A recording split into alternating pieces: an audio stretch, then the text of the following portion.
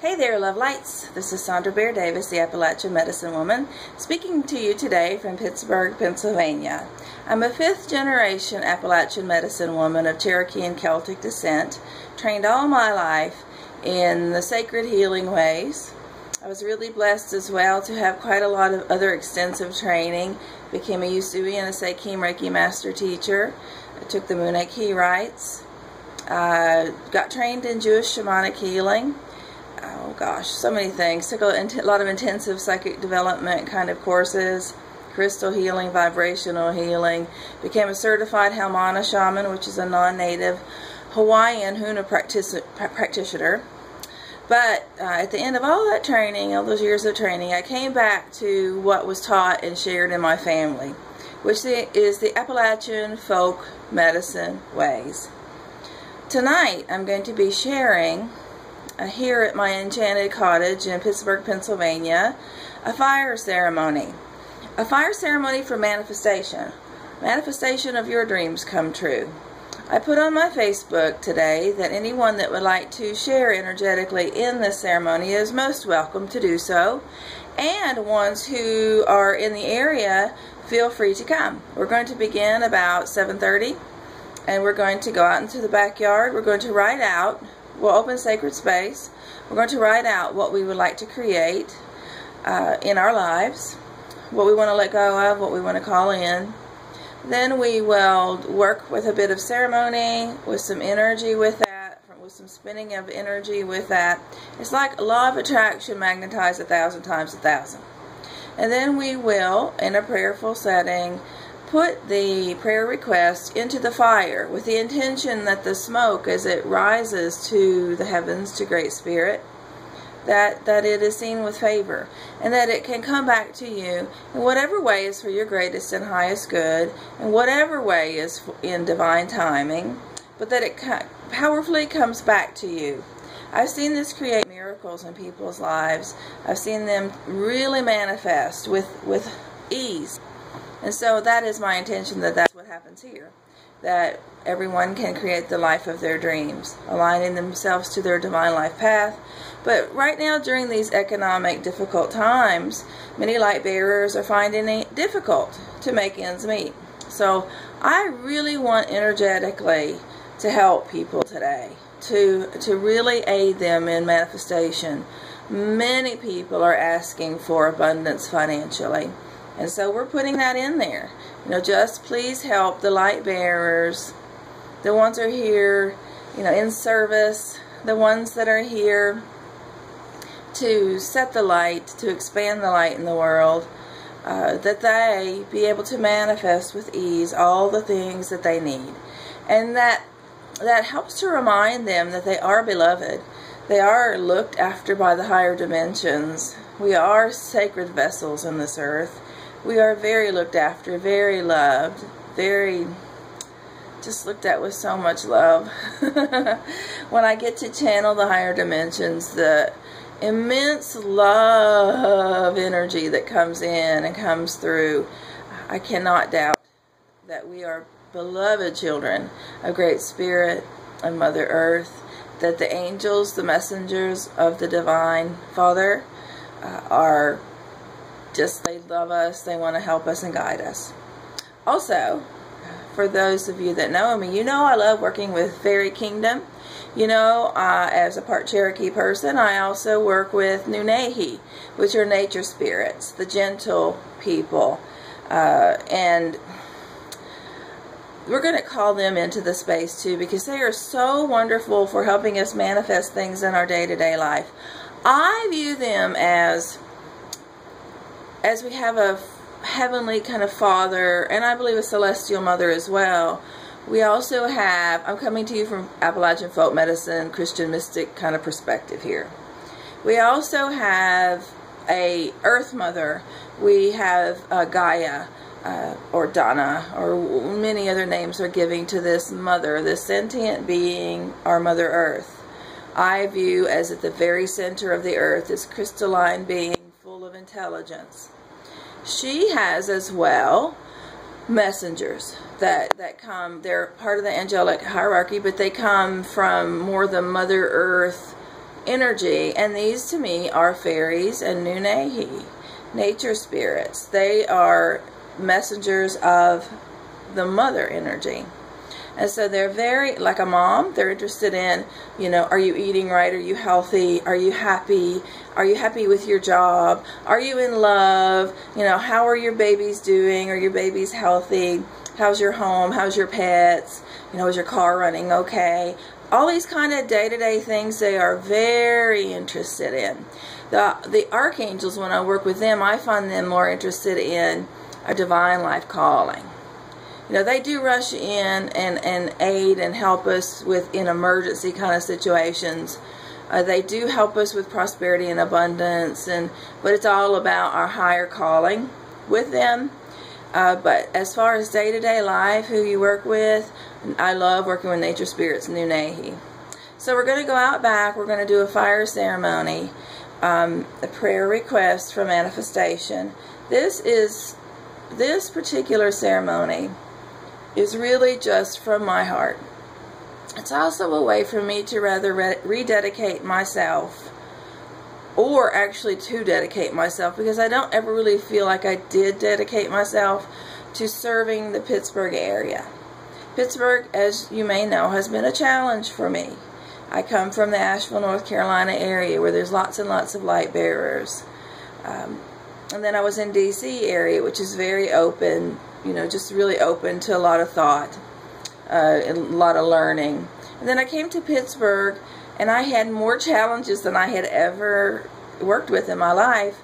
But I know now it really strengthened me in so many ways. And I have come to be very close to some wonderful, wonderful, wonderful, wonderful people. And so Spirit keeps boomeranging me back here. I try to escape, you know, I try to go here and there to do my work, but I get powerfully boomeranged back here. So I finally had to listen to that and say, okay, I'm meant to serve this area. Yes, I go to D.C. 4 or 5 days a month. That's a wonderful way of manifesting abundance to take care of my needs of my family, and also to serve the community there. Folk medicine women are very few and very far apart. And we're not shamanic practitioners, kind of like New Agey shamanic practitioners. No, no, no, no, no. We are people that have had the true death experience, come back with gifts of spirit. I've been blessed to be of at least 5 generations, many more than that actually, but 5 that my father remembers his great-grandmother doing this as well. So 5 living kind of timeline, verifiable generations of healers. And so that's pretty few, pretty far apart. And I had intensive lifelong training in this, as well as the near-death experience. I inherited some gifts from my ancestors. My grandmother, I inherited the gift of being able to lessen the size of tumors, and I've had good success with healing of cancer. Anything that happens is from the Divine Father, the Divine Mother. I'm a vessel for spirit, a vessel for spirit. So I can't take credit for it, but I do feel very wonderful to be the vessel, the medium, the one between, you know, in the middle of this energy. You need a human to flow that energy. That's just the way things are established. It gives us humans something to do, right? I mean, Divine Father could zap us all and heal us all, you know. He doesn't need us, but it is something that our soul needs to have this service. And many people, you know, find it very, very helpful. I have another gift that comes from my great-grandmother and great-great-grandmother, which is, you know, herbal, being able to talk to the herbs, particularly mugwort, things like that, being able to intuitively blend teas and things like that. I totally got off track. Sorry about that. But we're doing that fire ceremony, the abundance ceremony tonight. And if you happen to be around, you're more than welcome to come or to attach to it energetically. I'll try to film it, but I probably will forget because I get very in the moment, you know, when I'm doing my work. The second thing I wanted to talk to you about was I'm going to be starting a Pittsburgh Light Bearers Psychic Circle mid-August. That is going to be, yes, intuitive development and training, but it goes quite a bit deeper than that. It's going to be in a mystery school style.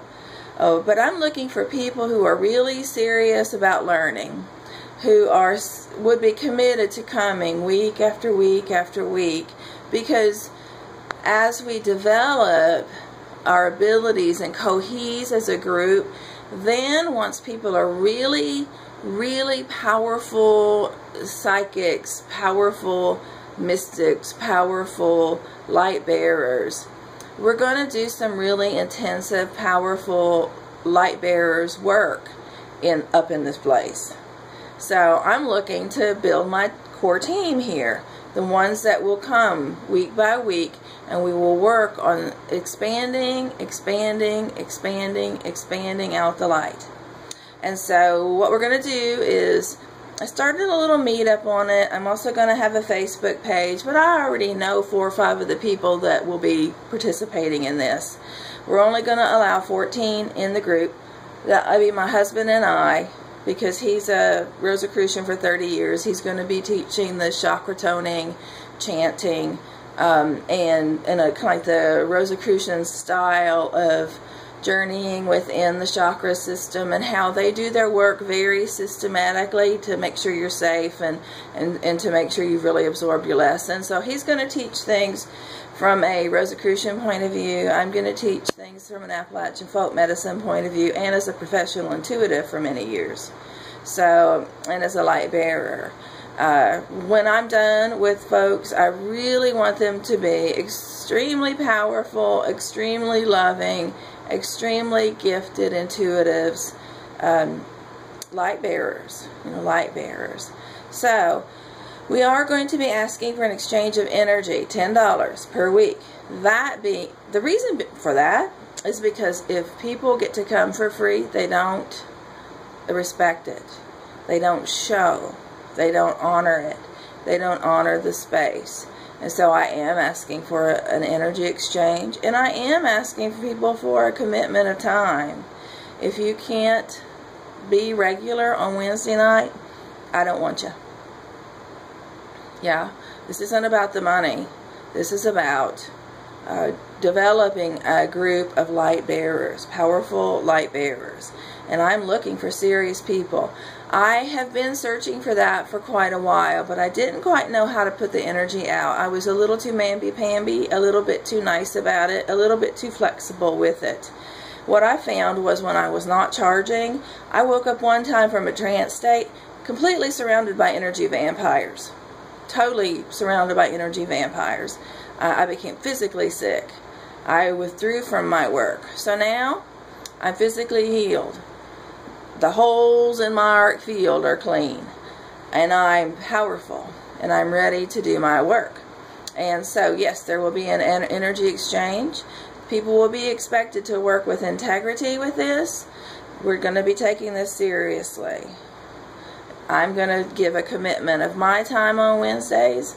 Works out perfectly because I can still go to DC Friday, Saturday, Sunday, Monday, every once in a while a little bit longer than that, so I can commit to the Pittsburgh area for Tuesday, Wednesdays, and Thursdays. I will be developing other programs for those evenings as we go further in developing our mystery school here.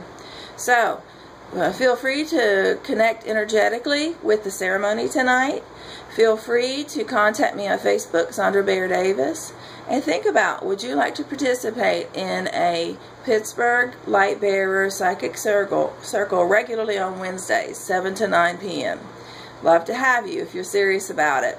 This is going to be an adventure, amazing experience, and I really do welcome you. I invite you. I hope you have a blessed and beautiful day. I will talk to you again soon. Bye-bye. I think I'm going to go ahead and do a second video to finish up some information, okay? Mwah!